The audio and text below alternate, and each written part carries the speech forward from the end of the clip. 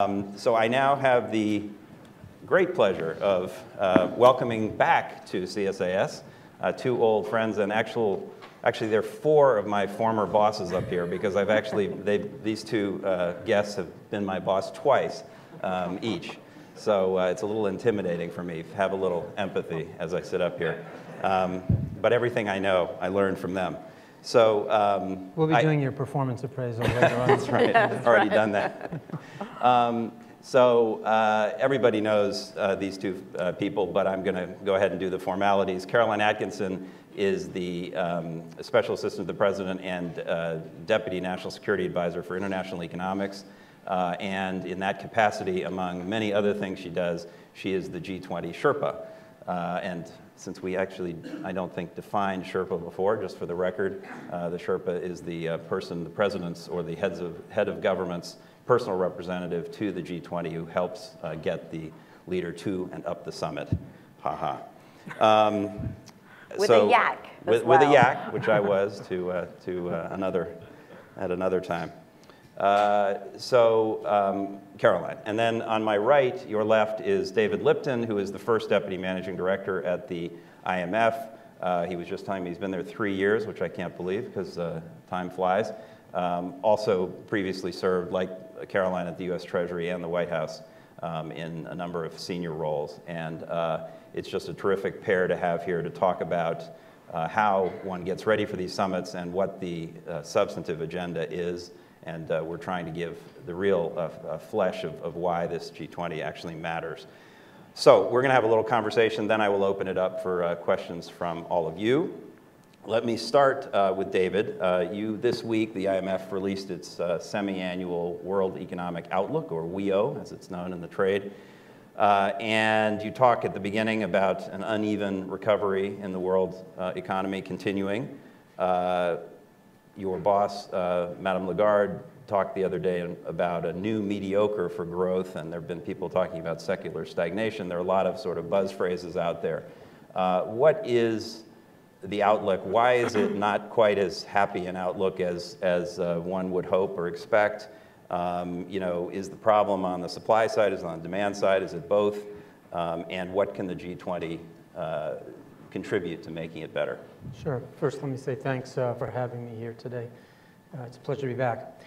I think that the new mediocre phrase, while simple, captures a lot of what we think about the present situation.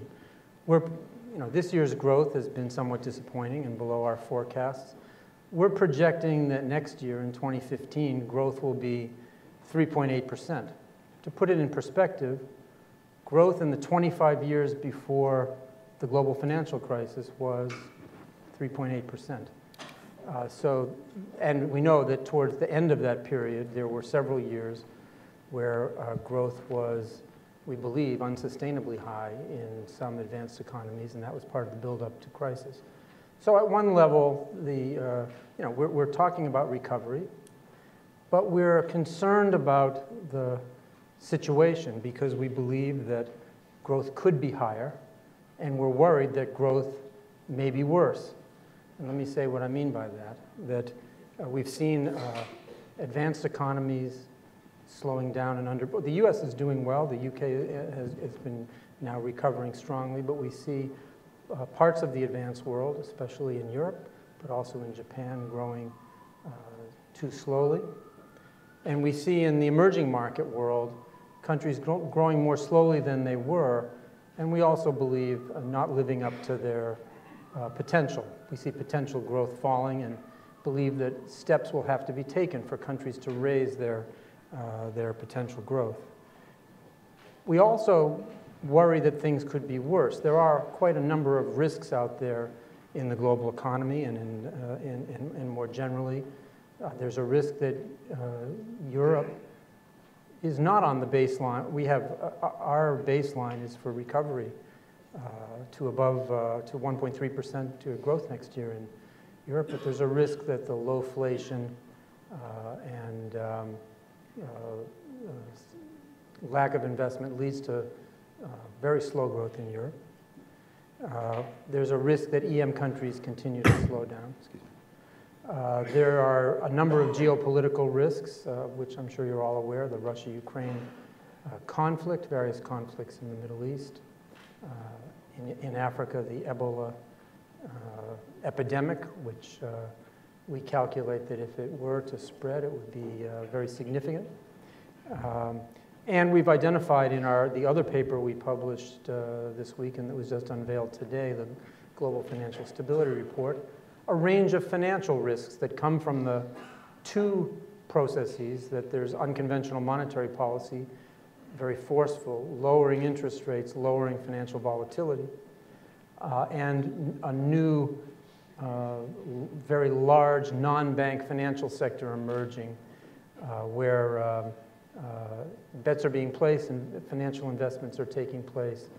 And it may be that there is a reach for yield and some risk-taking that could be problematic. So we see this situation as a decent baseline, but one where an effort should be made to strengthen growth because it will lower all of these vulnerabilities. And I think that's where the G20 comes in. The G20 this year is attempting to, among other things, emphasize growth and together pledge to take measures that would raise global GDP by 2% over a 5-year period. When this was announced as an initiative, I think it was treated with a certain dismissiveness, but the G20 countries have now put forward quite a large number of measures. We in the OECD have looked at them. We believe that these measures are significant enough that if they were taken, they would have this kind of effect on GDP. Of course, these are just pledges, and so the next phase, the next step will be for all of these measures to be implemented, and that's something that G20 countries have to endeavor to be accountable for. We'll help in the monitoring of that. We, in our work with the G20, have stressed that support for growth really has to have 3 components. Strengthening demand, where there's slack in the economy, and there are important parts of the globe where there is slack. Taking structural measures to boost potential GDP over time, and rebalancing where that can play a role, where current account surpluses need to be reduced in order to facilitate current account deficits being reduced without adverse effects on the global economy. We put emphasis on all 3 of these. We're not saying to just do one or another. We are, however, spending a special effort on one area that the G20 is paying attention to, which is infrastructure. There's been work in the last 2 presidencies of the G20 to emphasize the role that infrastructure can play, to look at whether the lack of infrastructure investment comes from a lack of finance, a lack of projects, other factors. We've looked at this subject in the 3rd chapter of the World Economic Outlook, which I recommend to you. It makes the important point that infrastructure investments can have a very significant and prolonged effect on output, especially when countries have slack, when the spending, the demand side, infrastructure investments have 2 effects. They raise demand, but they also, by creating public capital, raise supply. But where there's slack, the demand effect may be particularly substantial and protracted. And this, we find, will have the tendency in many circumstances actually to lower debt to GDP ratios, because the help for GDP growth more than offsets the debt that's incurred in order to undertake the infrastructure. I think this is an important subject, one that feeds very much into the G20's work and is supportive of that. Great, excellent. I want to follow up on that point in particular, but let me turn to Caroline first and ask you essentially the same question. What's your view of the world and the global economic outlook, and what are your hopes and expectations for Brisbane and the G20's contribution to global growth? Well, first of all, thank you for having me here, and also thank you to David for extremely good analysis, even if it is a bit concerning, that is being published this week and last week. On the first and foremost discussion at the G20 this year, as is typical, but I think with a little bit more of an edge than there has been recently, will be around growth and jobs. Because it's clear that we have been disappointed globally over a number of years by a failure quite to meet expectations. David talked about downside risks, and those have mostly materialized over the past, not most recently, and I'm glad to say not in the United States, but we see that the effects of the global financial crisis have still not been fully worked through in some areas.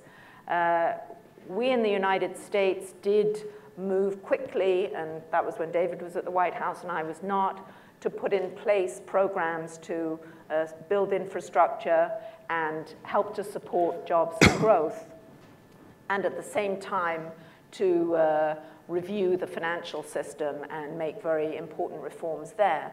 And I think that is partly why we've now had more than 10 million jobs created in the private sector over the last 4 or 5 years. And we are on a path to recovery, although we still have work to do. But if we look around the world, especially, I'm sorry to say, in Europe, there is still a big problem of slow growth. And we believe that whilst it's important to take measures to boost productivity and supply and address longer-term issues, the most immediate issue is the shortfall in global demand. And I think that the timing of the G20 summit, as David said earlier this year, people may not quite have taken seriously the Australian push for identification of measures to add to growth. And there was maybe a little bit more optimism about the underlying path earlier this year. But I just came back from a meeting in Australia of Sherpas, and there's clearly concern, even before we saw the IMF forecasts, about how we can make sure that the whole world is able to lift up and move forward on growth. So the big first push has to be about the further work that needs to be done, must be done to support growth. I completely support David's points on infrastructure. The president has talked about the infrastructure deficit here in the United States. That's something that has resonance in many other G20 countries. And there are a lot of elements that need to come right where we've been working on. There's providing the financing, there's finding the appropriate projects, there's bringing those two together. And there is also the role for public as well as private, and private as well as public, in infrastructure building.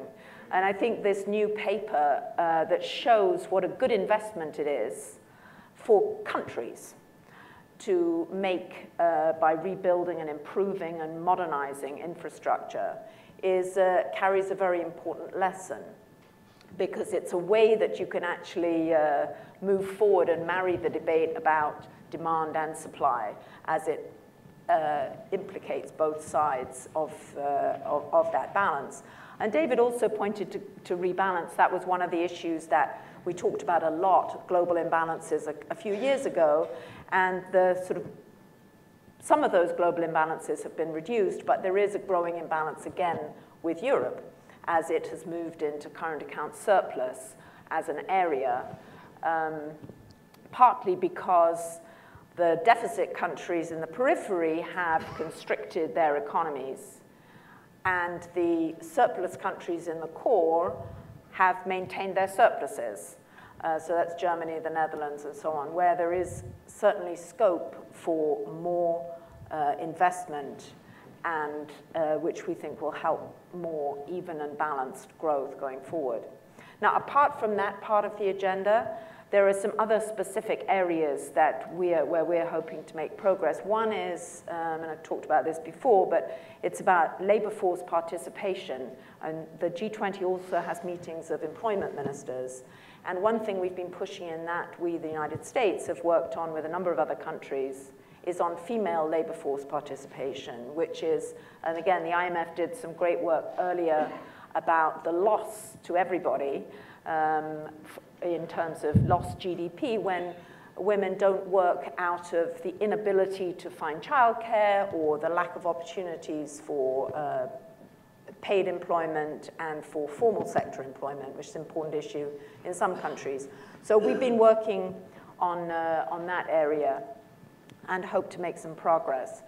Another important area, huge area which connects to the infrastructure is on climate and energy, because obviously as extreme weather events have become more frequent, as the next key date in the international negotiations on climate, which is December 2015, comes closer, there is more of a focus amongst leaders, certainly our leader, but there was a UN summit on climate last week or whenever it was in New York. And part of the issue about climate is capitalizing on investment opportunities to put in place the kind of low-carbon green economy that we need. So this is very importantly linked with infrastructure and with spreading energy efficiency, clean energy. And we expect leaders will have a discussion about that. Another important issue, of course, is trade, where we in the United States continue to work on a number of trade agreements which are aimed at raising standards around the world. But there are also, can be problems in, or there's a question about how we can make progress in the multilateral system. And there is, then there's the whole sort of international, which institutions do we use? We believe that the G20 is exactly the right group to be getting around the table. We need to have emerging market economies, the big economies around the table talking about all of these issues together. We also know that the IMF is a very important institution, and as I believe Jack Lew said yesterday at another event, it is critical, we know, in the United States to get IMF reform legislation passed. This is something that, that has almost made it through Congress, where the US was leading a few years ago and has not, David was polite enough not to mention it, but it is an important. It's okay, I'm going to ask him about it. Okay. It is very important. We're working very hard, but it's important that Congress should move on this. So. Okay. Well, you've anticipated a lot of the things I wanted to talk about. I mean, first of all, just looking back at the communiques over the last several summits, it really is striking how there was a real discussion when I was doing this about fiscal consolidation, and that was the main, I think, well, there's a big debate about austerity versus stimulus, and it seems now that the clear focus is on growth and you know, working both on demand and supply conditions to keep growth strong. So I think that is a very interesting sort of transition that you both touched on. On the infrastructure question, so just who's going to pay for this, or who should pay for all this? Because you know, the numbers that are out there for infrastructure gaps, it doesn't matter which number I cite, but it's in the trillions, and once you get up in the trillions, it's large numbers, and that's not trivial amounts of money. And the private sector, in theory, has, you know, tens of trillions to invest, but is that who's going to end up paying for most of this? Should they pay for it? Do governments still have an important role here in infrastructure investment? Well, starting with the macro. Investment in the world is low. It's low by historic standards. Public capital stocks have been coming down in advanced economies relative to GDP. This is all discussed and laid out in the paper that I referred to. Obviously, there's enough savings in the world to be funding more investment, and that would be all the more the case if an infrastructure push raised global growth and created a sustaining basis for that investment. I do think there is a tendency to speak about this. It's become very popular to speak about this subject in terms of the growing role of the private sector, to talk about public-private partnerships, and in a sense to blend together the subject of infrastructure and the subject of privatization. But I do think we should step back, take a look at infrastructure generally. If you look at the pie of all infrastructure spending, 35–40% of it is what you think of as highways and ports and physical infrastructure. And the rest is social infrastructure, schools and hospitals, defense and other things. Now, clearly there is a public role. There are things that the public sector, public goods theory tells us there are things the public sector has to do, and that it doesn't make sense to charge for. But there is clearly a room for a lot bigger role for the private sector. But I think it's important to look across the entire spectrum of infrastructure, see what the needs are, see where public capital has eroded or depreciated, where more would be valuable, where there's slack and, in essence, the physical resources to build it, where the financing cost would be very low because of the availability of funding and the low interest rates that governments face. I think there's ample room for this in some countries. We're not suggesting that it's going to work, going to have a place everywhere, but we think that there's a lot of room for it. Okay. Two things that you touched on that are contributors to growth are trade and womenomics. We did a big event on womenomics a couple weeks ago in Japan and focused very much on the economic imperative there of closing that participation gap, the numbers for which are very powerful, and numbers of additional workforce participants, women, and the productivity gains that you get from that. And I just note, I won't ask you to follow up because you already made the point, but the employment ministers in the G20 did set a kind of semi-target for closing that participation gap by 25% by 2025, which is ambitious but would have a very powerful impact. On trade, what can the G20, I mean, the G20 to date has really done two things. One is to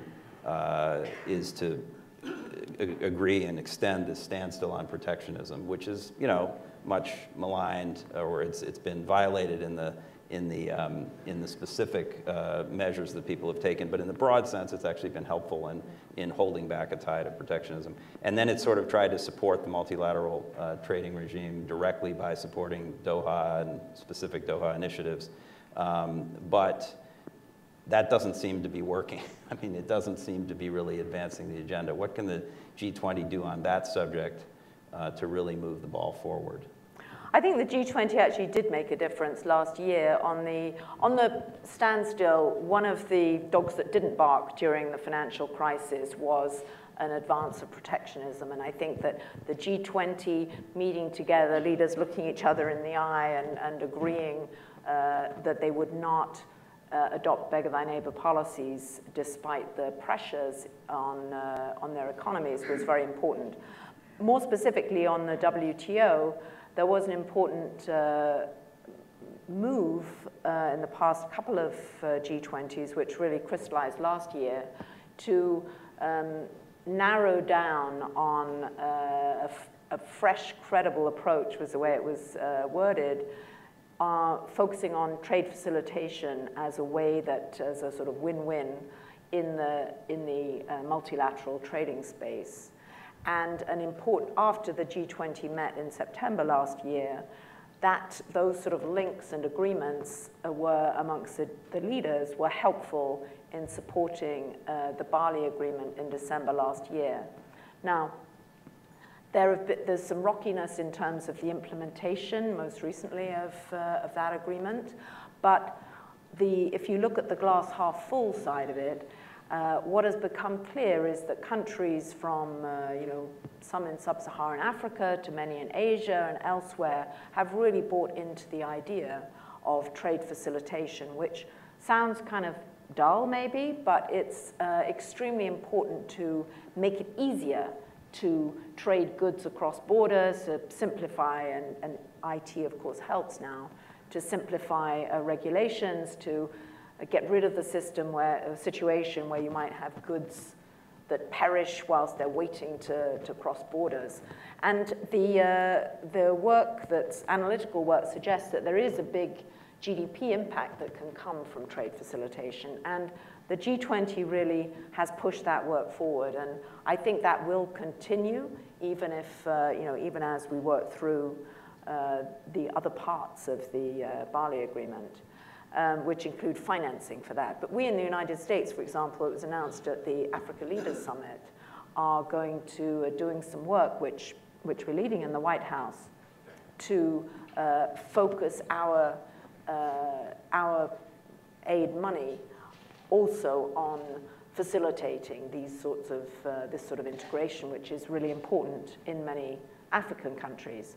The other things that I think can happen on trade is, as you know, my colleague and predecessor in my job, Michael Froman, has been working very hard to develop trade agreements that look at the best parts of the trading system, so that, as he likes to put it, we can work to raise standards in the global marketplace and to have a freer and fairer exchange of goods with the protections for labor, for the environment, and other important areas amongst important, although different, countries of different sizes. And that is something that began in APEC rather than as you know, rather than in the G20.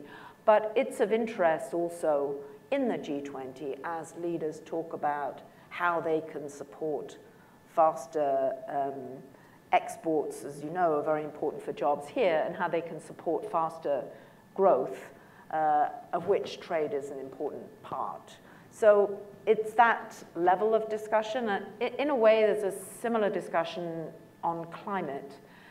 The leaders don't get into the climate negotiations. They're not going to start negotiating about mitigation, adaptation. That's all done properly in the UN and the UNFCCC. But what the G20 leaders, who account for, whose economies generate 80% of carbon emissions as well as 80% of GDP, can agree on specific steps that they take, whether it's around hydrofluorocarbons, which was HFC's one issue last year, or raising the standards, emission standards in particular, for particular vehicles, or whether it's about giving a political push to the notion that their negotiators should remember that we have a goal where we can all reach agreement that is mutually helpful. So it's that political I want to ask you about, push. Move on to another topic of financial regulation, but first on Yes. climate, I can't resist. So the leaders are going to discuss climate in Brisbane, despite the fact that the host is not enthusiastic about the subject, not to I'm raise sure a there will sore be subject. many people around the table, and you can talk about the climate and energy efficiency, clean energy, they're really all related. And I'm glad you're going to talk about financial regulation, because that is an area where there was a big effort, and I think that important progress has been made. Well, that's exactly perfect segue into what I was going to ask David, because we've heard that from Mark Sobel, from others this morning, that there's been this great progress on financial regulation. It sort of felt like we're going to do a victory lap in Brisbane. And that sounds appropriate on one level, because there has been tremendous progress, clearly. And yet your most recent, the IMF's Global Financial Stability Review, has highlighted some of these, and you mentioned them just now, sort of continuing risks in the financial system, and shadow banking and other things. And so, is it a little too early to be declaring victory? Is the world safe for capitalism? Is it safe for capitalism? Should we be doing more? What should we be doing? And how can the G20 contribute again? I think a very important round of financial and regulatory reform has been accomplished, and it makes sense in Brisbane to highlight that, to celebrate that. When one looks at the steps that have been taken and implemented in terms of the capital standards and the various other standards, liquidity and leverage, the recapitalization of banks, all kinds of cooperative efforts across borders, the first round of work on creating an approach to resolution that countries have signed on to. I mean, there's a whole host of things, a whole list of things. They should be celebrated in Brisbane. Of course, what we're seeing in the world is that once financial and regulatory reforms are in place, financial market participants react accordingly. And so banks are behaving in a way that is safer and more cautious, which means that there are some things that they don't do anymore because they don't, it doesn't make business sense given the capital that they would have to hold against those. So some activities are migrating. They're migrating into the non-bank sector. And we now have to look at the question of whether the activities that are migrating are being done safely or not safely. We have to look at whether the financial and regulatory perimeter needs to be extended. We have to look at the question of whether that I mentioned earlier, of whether the very loose financial conditions that are necessary to try to stave off disinflation may be leading to risk-taking in some parts of the financial system, either in the non-bank institutions or in capital markets where corporations sell bonds, for example. We're looking at that. I think there are some risks. I think that there's probably room for, in some ways, for the regulatory perimeter to widen, for macroprudential tools that are presently used in banks to be extended to include try to affect the risk-taking in more generally, and to make sure that governments have the legal authority to do that. I think in the United States they do, in some countries they don't. So there's more work to be done, and we are trying to use our publications to map out what the path ahead will look like. Okay, I want to give the audience some time, but I want to ask you one question and then you a sort of a series of questions, which is the rest of the agenda: tax, and then the geopolitical issues and sort of how you're going to handle that, and anything else that we didn't talk about that you might want to talk about. But first, on the IMF quota reform question. So I'm reminded when this, you both said it, Mark Sobel said it earlier, that this has to happen, and one should, maybe you didn't say it yet, but that we hear a lot that the Senate really needs to do this to move forward and pass this relatively minor change to help support the IMF and the global economic infrastructure. And it reminds me of Mark Twain talking about the weather, that everybody talks about the weather, but nobody does anything about it. So is there a risk here that you're just saying the same thing, that this has to be done? There's sort of a complacency setting in. I mean, is this a really important issue that you're working actively on? Are they working actively on it? Is there anything else that can be done to move this issue forward? Because it seems so critical to the credibility of your institution, of the G20, of the broader global economic system, and it seems to be incentivizing countries that are unhappy with this, understandably, to do workarounds. I mean, I think of the BRICS Bank and even the Asian Infrastructure Bank in some sense as a consequence of our not having moved forward on this. So first, after my speech, somebody is doing something about it. Caroline's doing something about it, and we're expecting that she will succeed and hoping that. First, let's talk about why this is important. The IMF was set up after World War II and with a governance structure, which is a good governance structure, unlike the United Nations, where Antigua has the same vote in the General Assembly as the United States. In the IMF, there's a formula that tries to encapsulate the economic importance, size and importance of countries, and have the governance structure reflect that. And it's a sensible approach. It's now outmoded in that the formulae haven't been capturing properly the growing size and importance of some of the emerging market countries. those countries need to feel as though they have the right say in our institution, for them to feel that this is the institution through which they can exert influence over the management of the global economy and the protection of global financial stability. So this is important. And let me say that Christine Lagarde and I spend a lot of time and energy trying to get the last round of quota and governance reforms passed, and dealing with the US government and talking to people in Congress to explain to them our system so that they have a good basis for voting.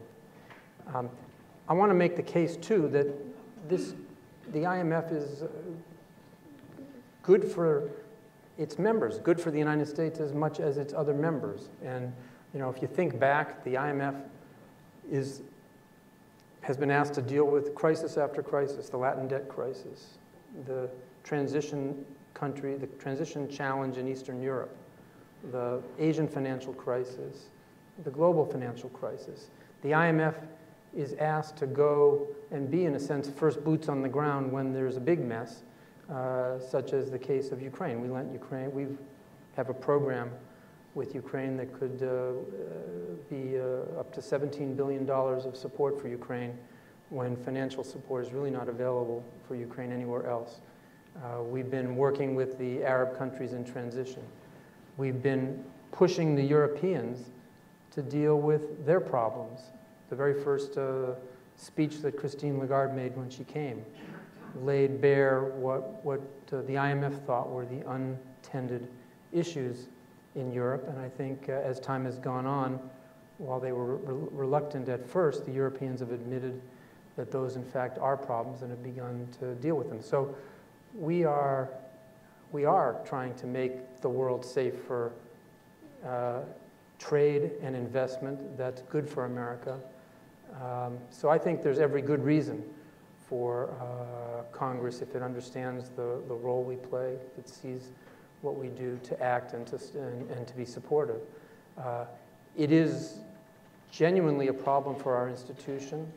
My own view is that it's a problem for the United States if the United States doesn't act in terms of the United States' ability to exert economic leadership in the world. You know, we understand, and Caroline can speak to this, that the administration has mapped out how it will go forward with Congress this fall after the midterm elections, and we hope that we really hope that that will be successful. Okay, thanks. You can comment on that if you want, but tax, why is it so important, and is this agenda something that the U.S., we were asked earlier, both Mike Callahan and Mark Sobel highlighted the importance of this tax agenda, which is a kind of an addition to the sort of core issues that the G20 has been working on.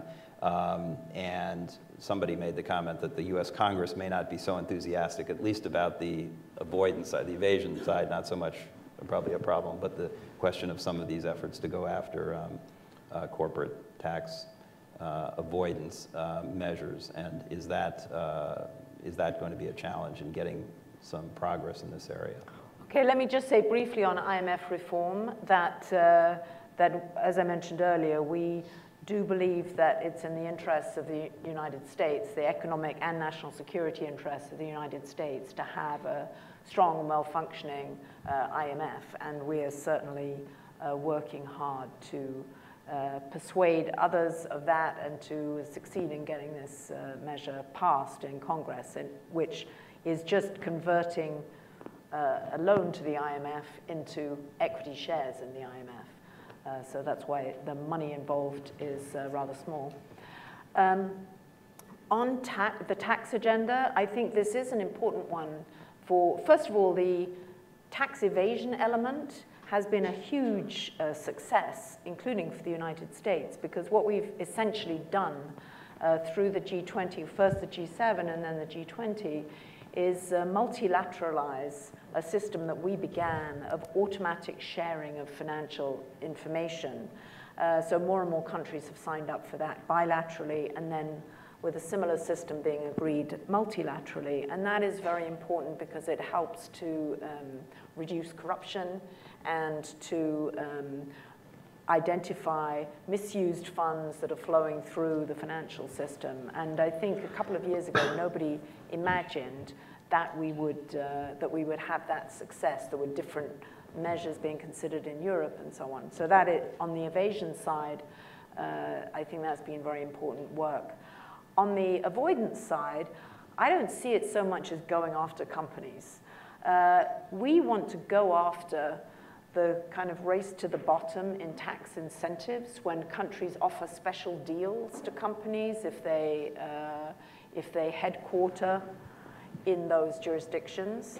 And we have a high statutory corporate tax rate in the United States, but we have a much lower effective rate of corporate tax because corporations can keep income overseas. And that doesn't really make much sense. What we want to do, and we believe it's in our interests and the United States' interests, and ultimately in corporations' interests, is to focus, to have corporate executives and others working to locate their production and their workforce where it makes economic sense and not where it makes tax sense. So it's a kind of diversion of effort to be trying to know about and exploit obscure tax regulations rather than figure out what is the best place with a skilled workforce, strong rule of law, proximity to natural resource, whatever it may be for different companies. They should really be taking those location decisions on the basis of what makes sense for their production and sales and everything.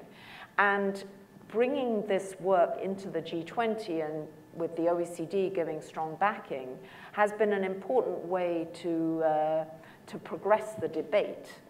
Where there was a bit of a debate about, well, companies go to a poor country in sub-Saharan Africa and then they do a bargain that the country there may not have the human resources to address. And the other side of that is that maybe in some countries the governance structure for allowing companies to be there or the tax incentives may not be as clean as they might be. And if we're all working together to have clearer, cleaner, more transparent rules that don't offer inappropriate incentives, I think that's good for both sides of the equation. Okay. I have taken a lot of the time. I will forego asking about the geopolitical issues, except to say that, there are, as David went through, a laundry list of some really challenging issues in the world, from Ukraine to the Middle East to Ebola to possibly Hong Kong. And at a minimum, these things are distractions, but the leaders are going to want to talk about these things, and whether they're going to want to say anything about them in an economic forum is a question. But they are there, and Sherpas have to deal with them. So I just make that comment, and they can comment on that in the Q&A with the audience if they would like. But I would like to give people on the floor a chance to ask questions. If you do have a question, raise your hand, wait for the microphone, identify yourself, and please try to ask a question. There was a lady in the back there. Hello, Verity Linehan from the Australian Department of Foreign Affairs and Trade. My question is to you, Ms. Atkinson. So you discussed the G20 standstill agreement to fight protectionism. Do you see this agreement as a success, given that since October 2008, over 1,000 new trade measures have been introduced by the G20? Only about 250 of those have been removed, and that of these, import restrictive measures are estimated to account for around 4% of world merchandise imports and are about 5% of G20 country member imports. However, obviously the alternative is if it hadn't been in place, it could be much worse. Following on from this, do you think the G20 will put further emphasis on removing these trade measures in the future? Thank you. I suspect that some of the measures are ones that are WTO compliant, so that maybe would affect the numbers. But I think I would go to the second part of your question, that the commitment amongst the G20 to avoid protectionism, I think, has been an important signal and an important sort of guide of policy. Most analysts will agree that, as I said, it was the dog that didn't bark. There has not been, the trading system has remained largely open. There has even been progress since the global financial crisis in opening up some markets more, whether on a plurilateral, bilateral, regional basis. And I think that's been a very important part of the debate and the discussion in the G20. Okay. Yes, sir, also in the back there. Thank you. Brad Smith with the American Council of Life Insurers. Can I ask, in your opinion, especially Ms. Atkinson, is there a recognition of the correlation between financial regulation and the standards being set on specifically pension and insurance companies that disincentivizes them from investing in long-term assets such as infrastructure, and the disconnect with the objective of the G20 to increase private financing for infrastructure? Thank you. No. That's an interesting question, and I think David kind of referred a little bit to it. We know that, I haven't heard about it so much in the context. I'd be interested to hear from you, and maybe we can discuss afterwards about the long-term investors, pensions, and life insurers. Certainly, as one is considering how to strengthen the financial system and wanting financial institutions to hold more capital to make them stronger and less likely to need taxpayer support going forward, that's going to have some impact on risk judgments and lending behavior. I think that looking at that will be another sort of phase in the future. In the meantime, what we've been doing very much in the work on infrastructure and investment more generally is seeing where are the places that governments can help, either with some, we have the Overseas Private Investment Corporation, OPIC, there are similar development finance institutions in other countries. Multilateral development banks often have a way of co-financing and guaranteeing. There's the IFC. So there are ways that the public sector can take some portion of risk to support the provision of longer-term funding by institutions that have long-term capital or that have long-term assets that, such as looking for long-term assets, such as pensions and life insurers. David, you want to talk about that? Just to say, I presume that what you're referring to is Solvency II, which is in essence, you all should think about as it's like the Basel III agreement for banks. It's an agreement on how regulations will be applied in the cases of insurance, the insurance industry. I think it is important that large financial institutions, especially those that could be systemically significant, how they are regulated so we don't have a repeat crisis. Whether it's banks, pension funds, and insurance companies, or the shadow banks, we do have to ask ourselves how the regulations that we're putting in place affect financial intermediation. Are there things that will no longer be done? Are there things that will migrate someplace else and be done safely, be done unsafely? I think that's the bigger question. Clearly, in the area of infrastructure, we don't want to see a repeat of what we saw before the crisis, where banks create structures that get 7-day to 28-day money from money market funds and turn it into 10-year loans in structures that, if they collapse, end up being the taxpayer's problem. We want to see long-term funds, like the kind of funding that insurance companies and pension funds have, supporting long-term projects that require long-term lending. There should be a way to do that. I think that's, in a sense, the Brisbane agenda is to figure out how to make sure that financial intermediation really safely serves the real economy. Okay, Mike? Sorry, right here. Thank you. Mike Monder, former U.S. Treasury and ex-G7 group. Could you both answer, please, or try to answer the comment by Professor Mankiw of Harvard that the IMF and presumably the G20 by extension seems to have a free lunch view of infrastructure spending that's sort of akin to a Republican view of tax cuts.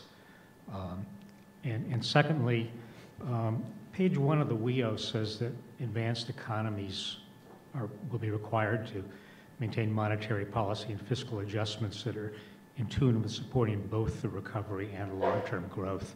Could you perhaps give some substance to those words?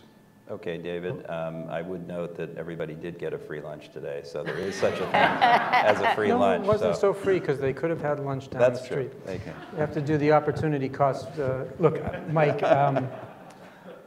you know, Larry Summers wrote in the FT yesterday that it is a free lunch. So maybe we'll let Larry and Greg, who are colleagues, duke this out at a theoretical level. But I think there's very basic proposition here that there are basically two propositions here. One, not that it's a free lunch, that it's a good investment. If infrastructure actually leads to a social return, whether it's the school in which your child learns, or the highway on which you drive, or the port through which your goods come, it has a return. And that's there all the time. And so if our infrastructure, you know full well if our infrastructure crumbles, we have a negative rate of return. There's a bridge up here on Route 95 on the way to Philadelphia that they're going to take a year to fix it. And so now you have to drive through Wilmington. So not having done the maintenance has a cost. Imagine if the Bay Bridge had to be closed for a year, the costs for people going around. So, you know, maintaining the public capital stock is an important thing. Then there's the second part, which is what you might call the Keynesian part, which is if a lot of people are unemployed and doing nothing, or even worse, requiring support from the budget for their period of unemployment. There is the Keynesian free lunch that if you put them to work, the economy will be larger.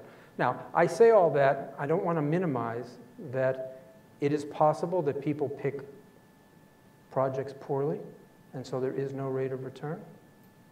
It's possible that people in some places, money is stolen. It's not to suggest that infrastructure is always good, but take a look at our study. We look at the actual experience of countries, taking into account that there are inefficiencies. We point out where the efficiencies are greater and less, but that as a general matter, over 30 years, the infrastructure has brought a return. And when it's done in a situation where there's slack, the effect on output is larger and more sustained. And without characterizing it as a free lunch, which I wouldn't do, I think that the case for looking situation by situation, country by country, to see whether there's an infrastructure need, whether countries could benefit, I think that makes sense. Okay, Jeff?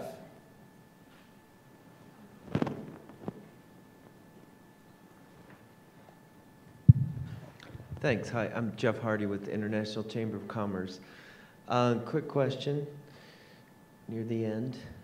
Matt Goodman, CSIS, in his own column has, questioned the relevancy of the G20 as it moves away from from crisis mode. And in your remarks, Caroline, earlier, I would agree with you that this decision on the standstill agreement and the one or two little lines that you had in the last communique on the commitment to the TFA were massively significant collective decisions by the G20 that really just materialized themselves in a line or two. So my question, since this needs to be a question, is, can we expect to see the G20 to take those types of leadership steps in the future communiques? And for example, you talked about engaging on climate, continuing to engage, to show leadership at WTO.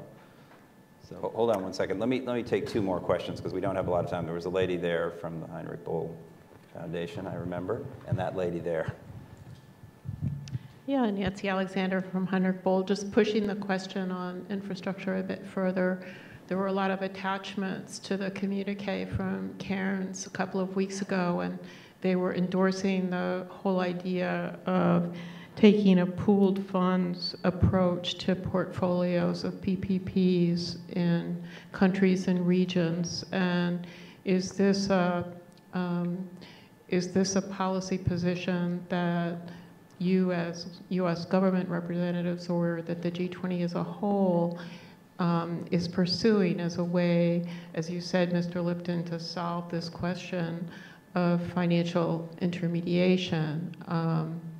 If I understood you correctly, you said earlier that you thought we should step back from what I understood to be an excessive enthusiasm for PPPs, and certainly given the demonstrated high failure rates, especially in the area of public goods, water and electricity, those are pronounced failures. And so it's important to understand whether, in fact, this pooled fund approach to portfolios of PPPs will go forward, and if so, what kinds of guidelines would be applied. Okay, and one more question over there, the lady at the, yep. Thank you. Jen Riccardi from the Embassy of Luxembourg. Ms. Atkinson, since you mentioned Ambassador Froman's efforts to negotiate these gold standard trade agreements, I was hoping you could update us on the White House's view of the status of those negotiations. You understood the question? Okay, good. You want to do the trade ones? Those were all for Caroline. Well, you can do some infrastructure. I'll do an overall thing. So on the trade negotiations, we continue to make progress, and there are usually fairly, and the White House view is that it's important to continue to work to make sure that we are going to have trade agreements that are in the interests of the American workers and businesses and farmers, and that promote growth and jobs in our economy. And that is what Ambassador Froman is traveling around the world to try to make happen. And then, of course, we would have important discussions with Congress, and that's critical. And these things just take time. So I don't want to, there's a rhythm and a timing to these negotiations, and there's clearly, they're still continuing. On the issue of thanks for your nice comments about the communique, of course we try, and I'm sure leaders will want to seek agreement on some particular things, and you're right that sometimes there can be a small line, and particular people will notice particular lines. I mean, another line that was important in one context last year was about support for countries meeting their WHO international health regulations, IHR, and we gave a push to that, which was a forerunner of the global health security agenda, which of course has got much more attention right now with the Ebola outbreak. But even before that, last year, Margaret Chan remarked to a colleague of mine that having that sentence in the G20 was very important for her as she was encouraging countries to join. And last year we also had a sentence about worker safety in the workplace. So there are different areas where we certainly try to get the collective weight of G20 leaders. On Nancy's question, maybe David can answer about infrastructure funds. I think that, as David said, infrastructure investment can be a very good investment, a good social investment and a good private investment. And it's important to, pick the right projects and have an appropriate kind of financing for those projects. Yeah, I didn't mean to say more than that there are going to be there's going to be a set of projects that make sense to do. Some should probably be done by the public sector. Some can be done through public-private partnerships. Some can be done privately. And it's worth being clear about the objectives, the nature of the good, whether it's a public good or not, and how it's best to finance and charge. I don't have a view about the particular financial engineering of the pools, but to say quality control is very important. It can become very political. There used to be a lot of cost-benefit analysis done at the World Bank to help countries, developing countries, assess whether projects made sense or not, and that's a bit of a lost art. You know that in this country, the selection of infrastructure can be very political. Every country will have to figure out in its own way how to have a process, social and political process, where people are comfortable with the selection, because a lot of money is being dedicated to these projects that have very long-term consequences. Great. Well, look, we need a lot more time, but these two, time is precious, and I really appreciate it. They definitely paid for their lunch today, so they didn't get a free lunch. But please join me in thanking David and Caroline for their contributions today. And I do commend to you some of the written product that has been alluded to in this session, including the communiques, which we really do need to read, because they're actually, some of it gets a little dense and wordy, but it's actually got important stuff. And what the IMF is putting out, the WEO, that chapter on infrastructure, the Financial Stability Review, really rich stuff, and I recommend reading it in your spare time. Thank you all for coming.